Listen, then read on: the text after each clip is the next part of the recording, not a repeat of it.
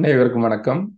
இன்னைக்கு வந்து ArtCAM 2018 சாஃப்ட்வேர்ல எப்படி நம்ம டிசைன் பண்ணுவாங்க அது விஷயமான கிளாஸஸ் ஆரம்பிக்கிறாங்க. அதில் ஃபர்ஸ்ட் இன்னைக்கு கிளாஸ்ல நான் பேசிக் ஆன கமாண்ட்ஸை சொல்லிக் கொடுக்க போகிறேன். எப்படி ArtCAM சாஃப்ட்வேர் ஓப்பன் பண்ணணும், அதில் எப்படி அந்த டிராயிங் ஸ்பேஸ் வரும், அதில் என்னென்ன நம்ம செட்டிங் இருக்குது, பேசிக்கான விஷயங்களை பற்றி இன்னைக்கு பார்ப்பேன். ஸோ நம்ம அதுக்காக நம்ம என்ன டெஸ்க்டாப்பில் போயிட்டு இந்த டபுள் கிளிக் பண்ணுவாங்க. அந்த ஐகான் இருக்கும், ArtCAM சாஃப்ட்வேரோட ஐகான் இருக்கும். அது மேலே டபுள் கிளிக் பண்ணால் உங்களுக்கு சாஃப்ட்வேர் ஓப்பன் ஆகிடும். அல்லாட்டினா ஸ்டார்ட் மெனுவில் போயிட்டு கூட அங்கேருந்து ஓப்பன் பண்ணிக்கலாம். அந்த டைமில் உங்களுக்கு ஓப்பன் பண்ணால் இந்த மாதிரி ஸ்க்ரீன் தெரிஞ்சிடும். இப்போ என்ன பண்ணணும்னாக்கா நம்ம புதுசாக ஒரு மாடல் கிரியேட் பண்ணோம். புதுசாக ஒரு மாடல் கிரியேட் பண்ண மாதிரி இருந்தால் நம்ம நியூ மாடல்னு ஒரு வேர்டிங் இங்கே இருக்கும், அதில் கிளிக் பண்ணிக்கலாம்.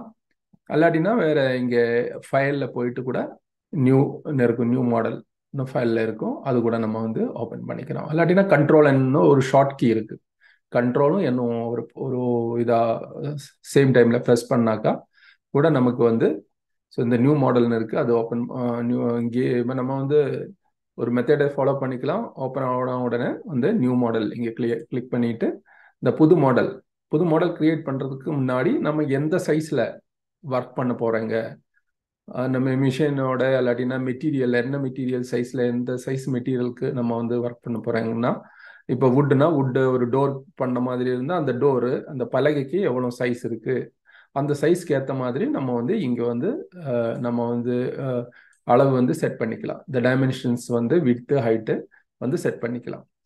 சப்போஸ் நம்ம ஒரு 500 ஒரு பலகை மேலே ஒர்க் பண்ண மாதிரி இருந்தால் 500 by 500 நம்ம இங்கே போட்டுக்கலாம். ஹைட்டு விட்த்து 500 போட்டுக்கலாம். அப்புறம் இந்த ரெசல்யூஷன் ஒன்று இருக்கிறது அந்த கிளாரிட்டி கொண்டு வரதுக்கு தான், அந்த டிசைன்ல கிளாரிட்டி கொண்டு வரதுக்கு ரெசல்யூஷன் ஒன்று இருக்கும். அது நம்ம மேக்ஸிமம் வச்சுக்கலாம், அது எப்பவும் நல்லது.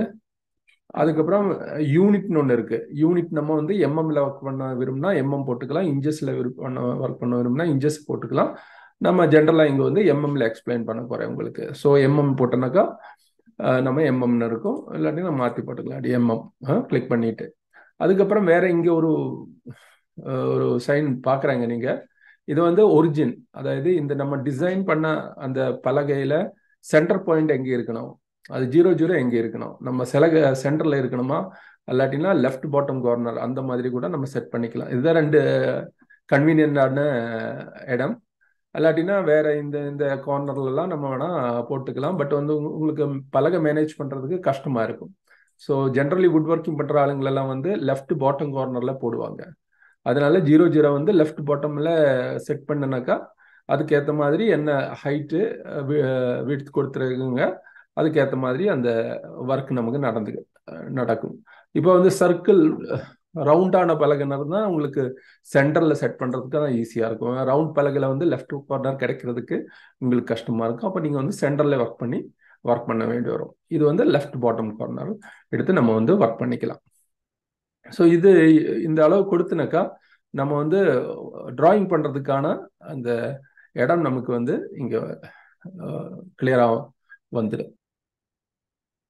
ஸோ இப்படி நம்ம அந்த டிராயிங் பண்ணுறதுக்கான நம்ம இடம் இதுதான். இந்த இடத்துல தான் நம்ம டிராயிங் பண்ண போகிறேன். ஸோ ஃபர்ஸ்ட் நம்ம இதை ஓப்பன் பண்ணி நம்ம ஃபர்ஸ்ட் டைமில் பண்ண போகிறாங்க.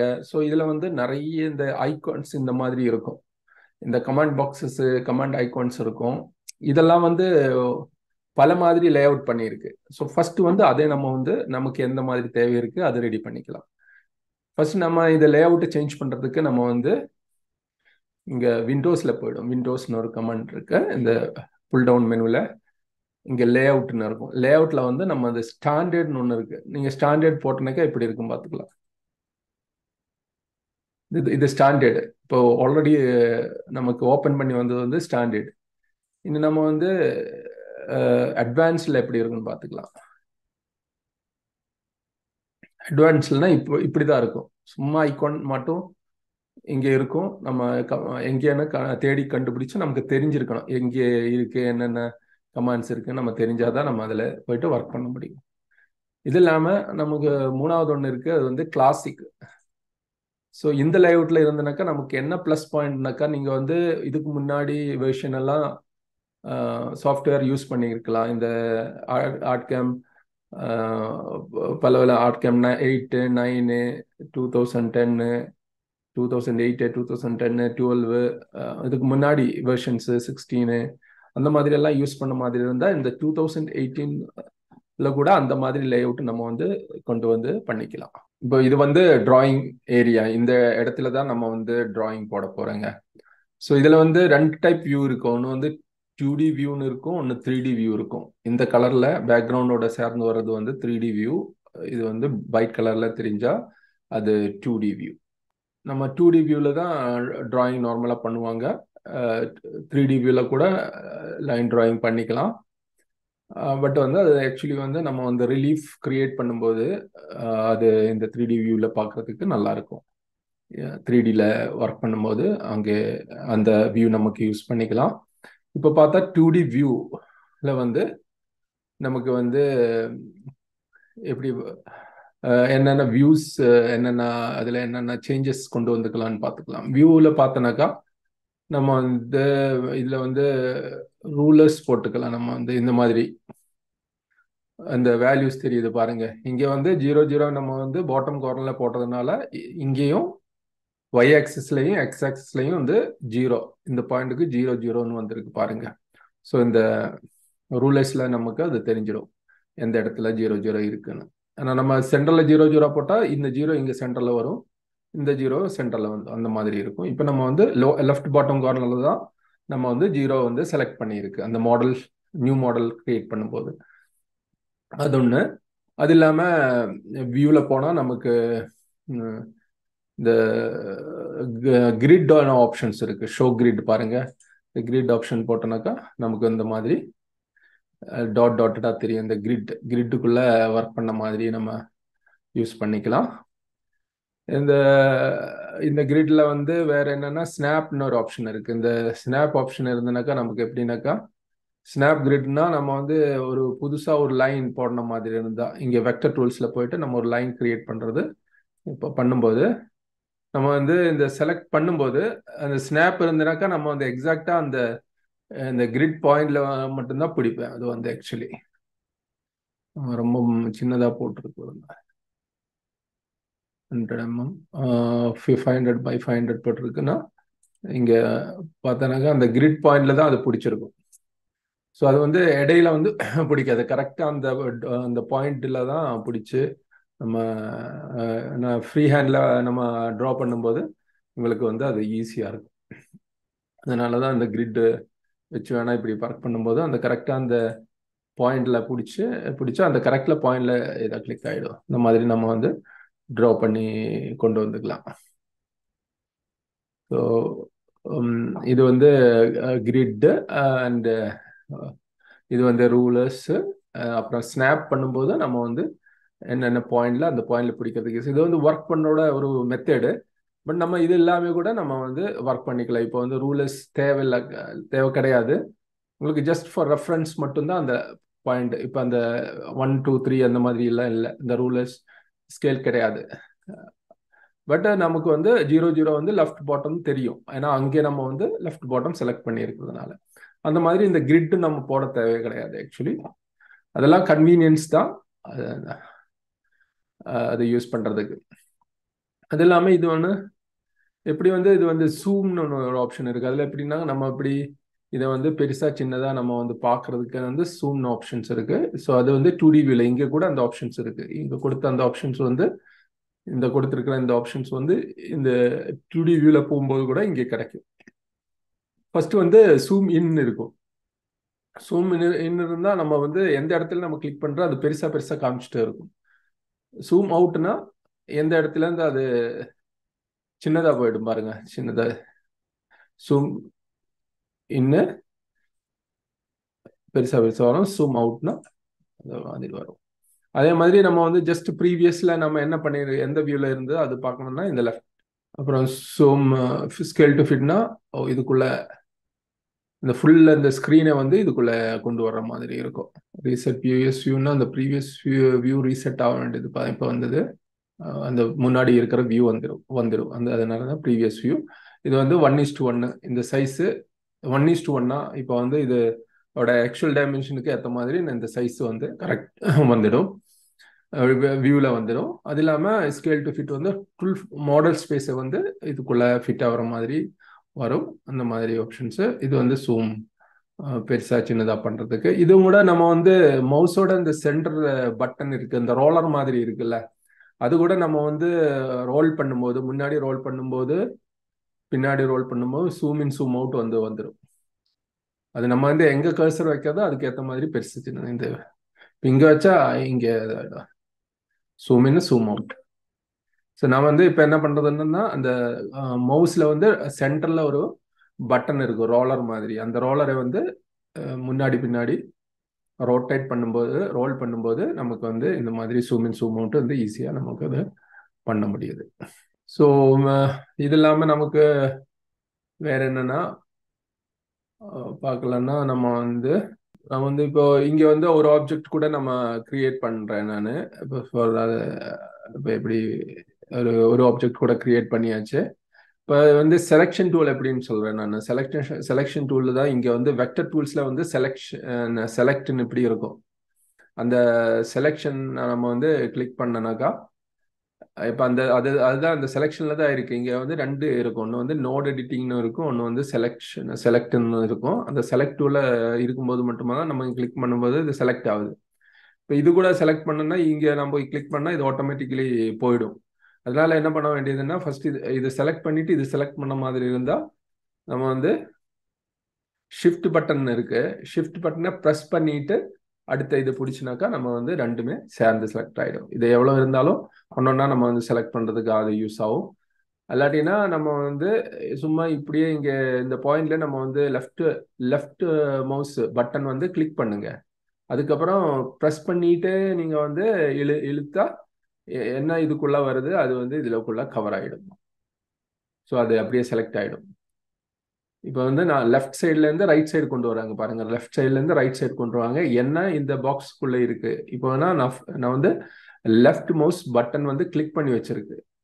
கிளிக் பண்ணி வச்சுட்டு அப்படியே இழுக்கிறாங்க. அப்புறம் வந்து எந்த பாயிண்ட்ல வரதோ அதுக்கப்புறம் தான் ரிலீஸ் பண்ணுவாங்க அந்த பட்டனை. அப்புறம் வந்து அப்போ அந்த பாக்ஸ்க்குள்ளே என்ன இருக்குது அது அப்படியே செலக்ட் ஆகிடும். இதை வந்து நீங்கள் வந்து லெஃப்ட் சைட்லேருந்து பிடிக்கிறேன்னு வச்சுக்கோங்க. லெஃப்ட் சைடில் பிடிக்கும்போது என்ன ஆகுதுன்னா ரைட் சைட்லேருந்து லெஃப்ட் சைடுக்கு நான் இழுக்கிறேன். லெஃப்ட் மவுஸ் பட்டன் கிளிக் பண்ணிட்டு ஒரு பாயிண்ட்லேருந்து கிளிக் பண்ணிட்டு அப்படியே வந்து கிளிக் பண்ணிட்டு அதை ப்ரெஸ் பண்ணி வச்சுட்டே நம்ம வந்து இழுத்து வச்சுட்டு அப்படியே இங்கே கொண்டு வராங்க. அதுக்கப்புறம் நான் இப்போ அப்படியே ரிலீஸ் பண்ணி பாருங்க. இப்போ என்னதுன்னா அந்த பாக்ஸுக்குள்ளே என்ன டச் ஆனா கூட அது செலக்ட் ஆகிடும். ரைட்லேருந்து லெஃப்ட் வரும்போது நான் இங்கே ஜஸ்ட் டச் ஆனால் கூட செலக்ட் ஆகிடும். பட் நீங்கள் லெஃப்ட்லேருந்து ரைட் வரும்போது இது உள்ளே இருந்தால் மட்டும்தான் செலக்ட் ஆகும். இப்படி வச்சனாக்கா செலக்ட் ஆகுது. ஓகேங்களா? அது நம்ம கன்வீனியன்ஸ்க்கு சில இடத்துல வந்து நம்ம வந்து ரைட்லேருந்து லெஃப்ட் பிடிச்சா ஈஸியாக நம்ம வந்து 2மே செலக்ட் ஆகுது. லெஃப்ட்லேருந்து ரைட் எடுத்துனாக்கா என்னென்னா உள்ளே இருக்கோ அது மட்டும்தான் செலக்ட் ஆகிடும். ஸோ இதுதான் 2 டிஃப்ரெண்ட் செலெக்ஷன் மெத்தேடு. ஒரு இந்த ஆப்ஜெக்ட்ஸு இந்த டிராயிங் ஆப்ஜெக்ட் சொல்லுவாங்க. இதை செலக்ட் பண்ணுறதுக்கான மெத்தேடு இதுதான். அது இல்லாமல் வந்து இப்போ ஒரு டிராயிங் நம்ம இந்த மாதிரி போட்டு வச்சுடுங்க. ஏதாவது டிராயிங் போட்டுனாக்கா அது சேவ் பண்ணுறதுக்கு நம்ம வந்து ஃபைலில் போயிட்டு இங்கே சேவ்னு ஆப்ஷன் இருக்குது.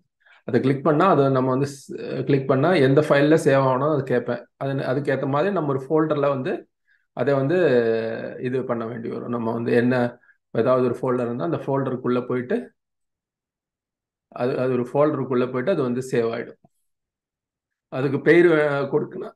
என்ன பேர் வேணும்னா அந்த பேர் நம்ம கொடுக்க வேண்டி வரும். அந்த ஃபைலுக்கு என்ன பேர் போட்டோம்னா அந்த ஃபைலு அது வந்து ஸ்கொயர்னா ஸ்கொயரு, ரெக்டாங்கிள்னா ரெக்டாங்கிள், இல்லாட்டினா வேற டிராயிங்க்கு ஏதாவது பேர் இருந்தால் பேர் போட்டுக்கலாம். இல்லாட்டினா 1 2 3 அந்த மாதிரி கூட இது கொடுத்துருக்கலாம். அப்போ வந்து 1 டிராயிங் நேமு, அப்புறம் எக்ஸ்டென்ஷன் வந்து .irt வருவாங்க. சேவ் பண்ணுற ஃபைலில் வந்து இப்போ இந்த WOTC அந்த ஃபைலில் போயிட்டு அது சேவ் ஆகிடும். அந்த இடத்துல போயிட்டு அது வந்து சேவ் ஆகிடும்.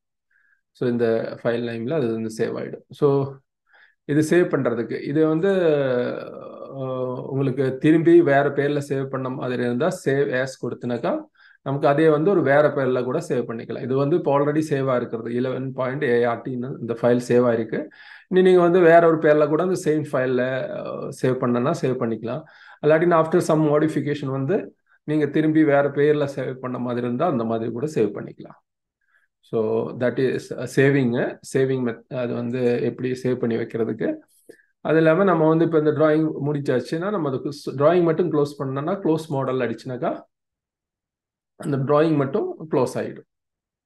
அப்புறம் நம்ம வந்து நியூ மாடலில் போயிட்டு இது பண்ண புதுசாக டிராயிங் எடுத்து என்ன டிராயிங் ஷீட் சைஸ் என்ன வேணும்னா அதுக்கேற்ற மாதிரி அந்த வேல்யூ இங்கே கொடுத்து ரெசல்யூஷன்ஸு ஹையாக வச்சு என்ன யூனிட்டு இது வேணும்னா அதை எடுத்து நம்ம பண்ணிக்கலாம்.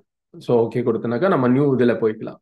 அது இல்லாமல் நம்ம வந்து ஆல்ரெடி ஒரு டிராயிங் நம்ம சேவில் இருக்கிறா கூட நம்ம ஃபைலில் போயிட்டு இல்லாட்டினா இங்கே ஓப்பன் இருக்குது அங்கே கூட போய்க்கலாம். ஃபைலில் போயாலும் ஓப்பன் இருக்கும், இங்கே ஜஸ்ட் டைரெக்டாக கூட நம்ம ஓப்பன் பண்ணிக்கலாம். ஓப்பன் இங்கே கிளிக் பண்ணால் நம்ம முன்னாடி சேவ் பண்ணி வச்சிருக்கிற ஃபைலை வந்து நம்ம செலக்ட் பண்ணிட்டு ஓப்பன் பண்ண முடியும்.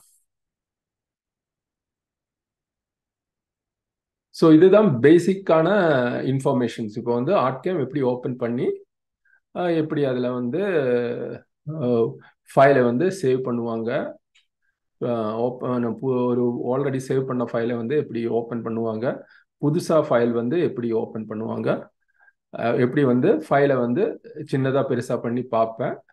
அப்புறம் வந்து நம்ம வந்து ஃபர்ஸ்ட்ல வந்து எப்படி லே அவுட் வேணும், நம்ம ஸ்டாண்டர்ட் லே அவுட்டு அந்த இந்த மாதிரி டூல்ஸ் எங்கெங்கே இருக்கிறோம் அது ஈஸியாக நம்ம கண்டுபிடிக்கிறதுக்கு. ஏன்னா சில பேர் வந்து ஆல்ரெடி வந்து ஒர்க் பண்ணி இருக்கும் ArtCAM சாஃப்ட்வேரில் பழைய வேஷன்லாம் ஓப்பன் பண்ணியிருக்கும். அதில் எல்லாம் வந்து செட்டிங் வந்து இந்த மாதிரி இருக்கும். இதில் கூட என்னன்னா உங்களுக்கு வந்து கொஞ்சம் ஸ்ட்ரக்சர்டாக கொடுத்துருக்கு, ஒரு குரூப்பாக கொடுத்துருக்கு, வெக்டர் டூல்ஸ் தனியாக கொடுத்துருக்கு, ஃபைல்ஸில் என்ன டூல்ஸ்னா அது செப்பரேட்டாக கொடுத்துருக்கு, ரிலீஃபில் என்ன டூல்ஸ் செப்பரேட்டாக கொடுத்துருக்கு. ஏன்னா நம்ம வந்து இங்கே வந்து பார்க்கும்போது கூட ஒரு அந்த ஐட்டம்ஸ் எல்லாம் வந்து இங்கே ரிலீஃபில் வர்றதெல்லாம் இங்கே வந்து கொடுத்துருக்கு. ஸோ இது வந்து உங்களுக்கு இந்த லே அவுட் வந்து உங்களுக்கு ஈஸியாக இருக்கலாம்.